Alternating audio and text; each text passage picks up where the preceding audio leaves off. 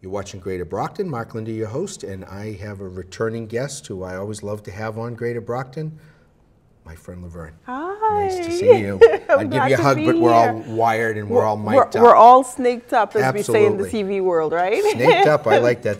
That's a good one. So we are here. I just got a chance to see you at the walk that Family and Community Resources did last weekend, and that was fabulous. Yep. It raised money to help people. Exactly.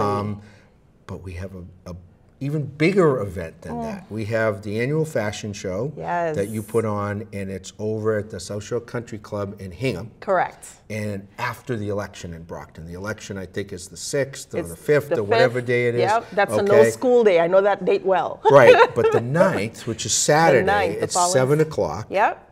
When everybody is tired of politics, and hopefully the next election doesn't start after the last election ended. It's fashion, and it's not just women. It's men and women. It's men and women. So tell us about it. So the Empowerment Fashion and Trunk Show is now happening for the 3rd year. I'm so excited to be saying that, the 3rd year in a row, where the models are survivors of domestic violence. They have been affected by this issue in one way or the other, and they are all coming and walking the runway to show that they're not ashamed about being affected by this issue anymore. For some folks, it's a coming out of sorts. This particular year, we have models that are returning from both our first show and our second show, because we have a new fashion clothing sponsor this year, Vogue My Closet. And it just so happens that she walked in the very first show that we had. So it's come full circle for her, where she now has her online clothing store. But to make it easier on her, we invited models from the first year and the second year to partake, because they sort of know the drill, right, so to speak. And so it is a night where folks are anxious, folks are giddy, folks are excited, but more so inspired by the people that are in the audience that say, we support you, we believe you, we hear you, and we're here for you. So it's just an amazing night where people come out and support survivors and hear, you know, really tidbits about their story from the fashion show host that night, because everybody submits a bio about what they've gone through and what it means to them to be part of the show. So it's really an inspiring night, Mark. How many models? Do you have a number? 10 to 12 typically. 10 to 12, okay, cool. Yeah, and as I said, you know, they're returning models, but again, they are, when we put out the call for them to partake, they were ready and willing, because they're saying that they care. They care enough to want to inspire others that have gone through this issue, so that they can show that they're not alone. And that's the thing with domestic violence, is that people think you're the only ones. Just in the past week, Mark, we've heard at least 3 stories that are affected, that where folks have been taken by domestic violence. I mean, this is an issue that's rampant, and it's something that I talk about year-round, as you know. Our organization, Love Life Now Foundation, is centered on bringing awareness to this issue. This isn't something that people tend to want to talk about.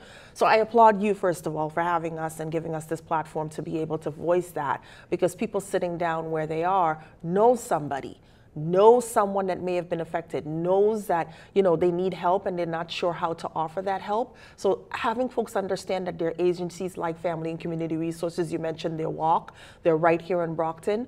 We're always happy to support any organization that is centered around helping and providing resources. So I can't thank you enough for giving us a voice and a platform on this issue. It's easy to give you the voice and the platform, because you do such incredible work. So in order to get tickets, how would people do that? Visit us on social media at Love Life Now Found, but you can also find tickets on our website, www.lovelifenow.org. Again, lovelifenow.org. You can find the tickets right there, and we hope to see you that night. And even if you don't come support, join us on social media and be part of the awareness cause. Yeah, you definitely know how to do social media. We'll be doing a little promo after this show. I love it, and then we'll give you this to promote as well. Yes, thank you. Now, we in Domestic Violence This Awareness is Domestic Month. Violence Awareness Month. In It is October. Breast Cancer Awareness Month, but it is also Domestic Violence Awareness Month. And the thing is that we don't want this issue to be on the forefront when it is during the month. We want it to be year-round. But yes, during this month,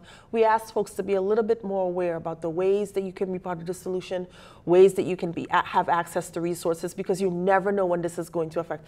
Just last night, I had a very good friend of mine call me about a friend of hers that their family member was missing and was afraid that it might be connected to domestic violence. You just don't know when this issue is going to pop up. And unfortunately, it's happening everywhere to a lot of people. 1 in every 4 women, 1 in every 7 men, 1 in every 3 teens. So this isn't something where you go into a room and you think, well, there's nobody here that's going through this issue.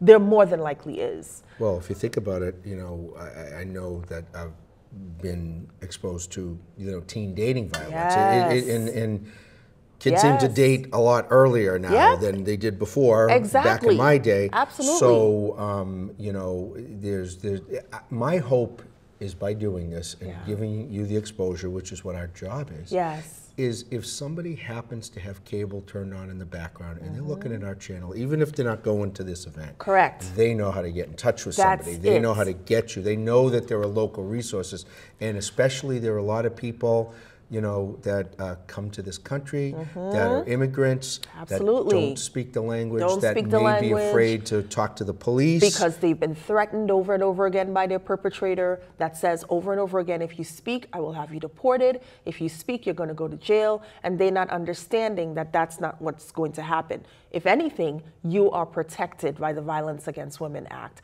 which says that if you report a crime and you're not legal in this country, you're not going to be deported. You're not going to be persecuted because a crime has been done against you. Right here in Brockton, there are domestic violence liaison officers, Officer Fonts and Jen Paulinese, right out of the Brockton PD, that are here to come help you, speak to you in the language. One speaks CV and the other one, Portuguese, and the other one speaks Haitian Creole. So please open up, even if you don't speak the language, please understand that there are people here to help you. You're not going to be persecuted for reporting a crime done against you. And if you don't feel comfortable reporting it in your own community, there are other agencies that are outside of Brockton. Is Absolutely. Dove and Quincy? There's Dove and Quincy. I mean, there's just so many. If you visit our website and go under resources, you can find a plethora of resources right there.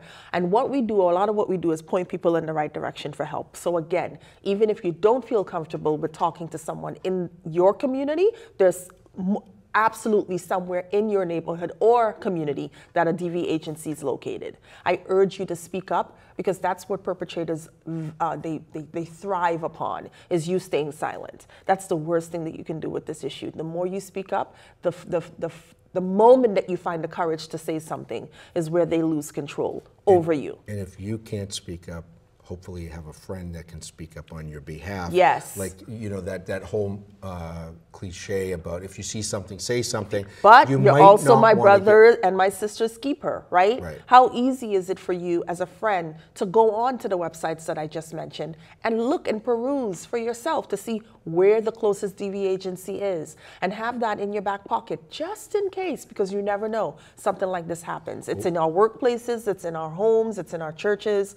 We are doing a disservice to ourselves when we don't get educated, even if you are not being affected by it directly. We're going to bring you back another time, and we're going to do a generic one about how to contact people. And Absolutely. I wish I had more time today, but we'll do it another time. Yes, I appreciate you always. Thank you. You're watching Greater Brockton. Mark Lindy, your host. Stay tuned for more events, places, people, and faces right here in the City of Champions.